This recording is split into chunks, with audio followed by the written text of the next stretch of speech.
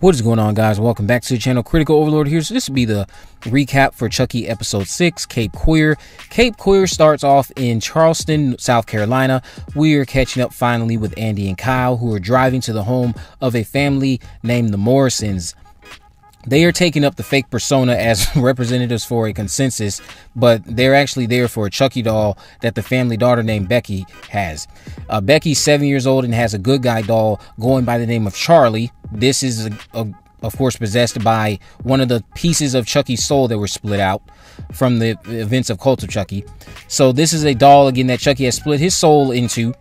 And the doll, while it's hugging Becky, shoots Andy a bird. And then he and Kyle shoot the doll to death before leaving to go ahead and, I guess, get started with their interactions with Jake and all of the other characters we've gotten to know before catching up with our legacy characters. And this scene alone is a confirmation that many dolls were out there possibly, and that while the two were driving, Kyle asked Andy why he kept the OG Chucky head locked up for 4 years, torturing it. And then Andy recalls memories of the head screaming from the burns we saw in Cult of Chucky. Kyle then asked if that was the last doll, the one that they just killed from Becky's house. And Andy says that there's one more left, alluding to the fact that they are again on their way to go out to Jake Weber's location, or Weaver, I think is his last name, Weaver. And they must be headed, of course, to Hackensack to again catch up with Jake and friends. Andy and Kyle have been tracking these dolls that were sent out by Tiffany, I would assume, and they've just been killing them. So that's a lot that they've been doing for just 2 weeks. If I guess this is 2 weeks or 3 weeks after Cult of Chucky, that's a lot to be doing within that time. Honestly, maybe they're just cramming too much in for me. I just don't find that a little believable, honestly. But Detective Evans is then shown interrupting Jake's class to arrest the science teacher for the recent murders. Devon pleads that it isn't her, and after class, Devon, Jake, and Lexy talk about contacting Andy Barkley for help. We then jump to Nica and Tiffany back at the hotel, packing up to leave and arguing. Tiffany gets mad at Chucky and leaves the room. Nica then suddenly takes back over her body once again, like we saw in the last episode, for a short period of time as she collapses. Then we jump to a flashback of Hackensack 1987 on the screen, showing us a young Charles and Tiffany buying a car. The car salesman ultimately has his throat slit by Tiffany, and the two drive off without paying for the car. Then we see Charles reading a book on voodoo as they drive off, leaving the town of Hackensack. So this is the original part in which they had left the town of Hackensack. And we got a glimpse of Chucky getting into the voodoo aspects. Aunt Bree is then shown hugging Uncle Logan at home, and it seems that she has told him about the cancer and decides to tell Junior as well. It's a very emotional scene. Jake hears the news while eavesdropping and is invisibly disappointed. Back with Nica and Tiffany at the motel in Hackensack, Tiffany tries to recount their honeymoon while they play cards.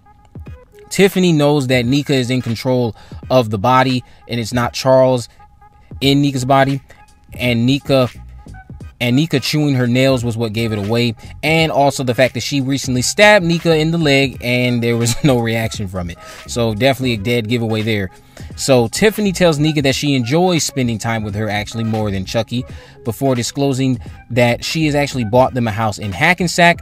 And then we jump back to Lexy, Devon, and Jake, who are researching Andy Barkley at Lexy's house.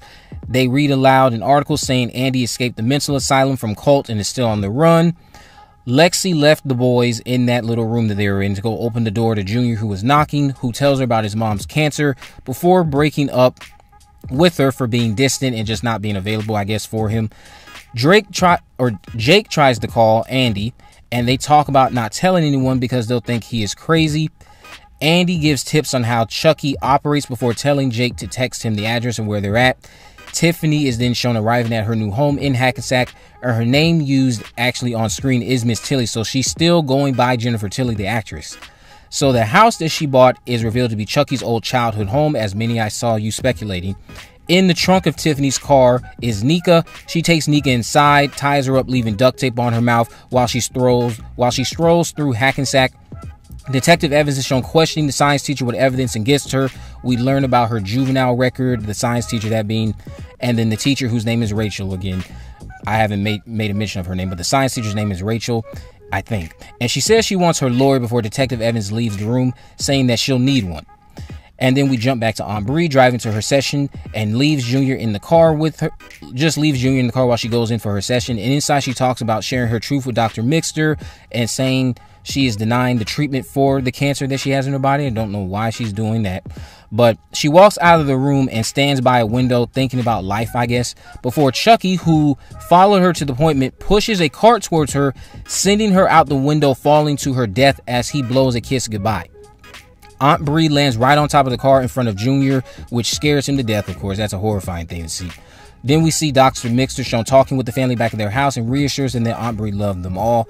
They think Aunt Bree killed herself, and Junior blames Jake for this as their lives were fine before he came along. At Devon's house, his mom talks to him before heading back to work. Devon asks her about liking Jake, and she supports him coming out to her. When she leaves the room, Devon is shown watching a movie that he uses for him, Lexy, and Jake to set a trap around the house for Chucky, who they expect is on his way, I guess. Devon tells Jake that he talked to his mom about them. They are interrupted by the trap moving, which means Chucky is near. They wander around the house tracing the good guy footprints, but Chucky is upstairs with Lexy.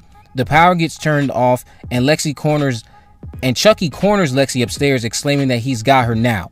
He says that he'll let her go if she kills Jake, and he's trying to manipulate her the same way he was trying to manipulate Jake. Jake arrives and sneaks up on the doll with a bat, but Chucky escapes after cutting him. He ends up getting tased by Devon before running back downstairs. Detective Evans arrives looking for Devon and Jake. And then Chucky attacks her before telling Devon to watch as his attacks make Detective Evans stumble downstairs to her death as she snaps her neck. Chucky runs out of the house, and the episode ends with the three kids kneeling over Detective Evans' dead body. So like I said, I know I tweeted out something about the fact that there would be some very sad and heartbreaking deaths in this episode. Junior's mom and now Detective Evans, definitely heartbreaking. And these are going to play a big factor, of course, leading us into episode 7 through 8. I can't wait to see how this whole thing ends. It's been one hell of a ride. Dom Mancini has done a tremendous job with this TV series, and I hope we get a second season. But let me know what you guys think about this recap for Chucky Season 1, Episode 6. I know this was a little bit messier than my previous ones, but if you haven't already, of course, make sure you subscribe, turn on post notifications, and never miss a video. In the description, I have links to my social media accounts, my Facebook, Twitter, and Instagram. You can message me there, of course, if there's any movies, news, or reviews you would like me to cover in the future. And with all that in mind, guys, I will see you in the next video.